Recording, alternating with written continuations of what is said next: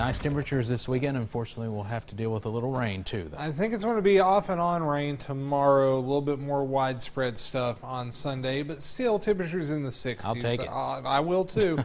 You can see those clouds beginning to thicken up a little bit over downtown Pikeville. Here's a shot courtesy of the U-Pike Skycam on this Friday evening, and we will continue to see those clouds picking up through the evening. No rain showing up right now on Pinpoint Doppler, but some of those showers should start rolling in right around 11 o'clock or midnight or so. Temperature still very warm for this time of year. 63 Somerset, 65 down in Monticello, where they actually hit 70 today.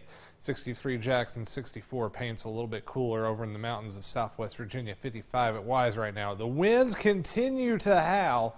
Gust within the last hour over 20 miles per hour across most of the region. So hold on to those hats if you're going to be out tonight. Wind advisory continues up until the top of the hour, right from Moorhead running down towards Laurel County and Whitley County. Points off to the west. That wind advisory should be allowed to expire as the wind will die down after sunset, which just actually happened.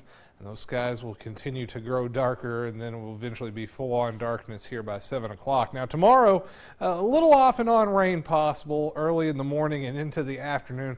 I think those showers will taper off some in the afternoon as temperatures head back into the mid-60s. You can see 70s as close by as Nashville and Little Rock. And overall, the forecast remains warm, although we are going to cool back down to seasonal averages by the middle of next week. But I'll take those 60s this weekend. There you can see those clouds really thickening up off to the west.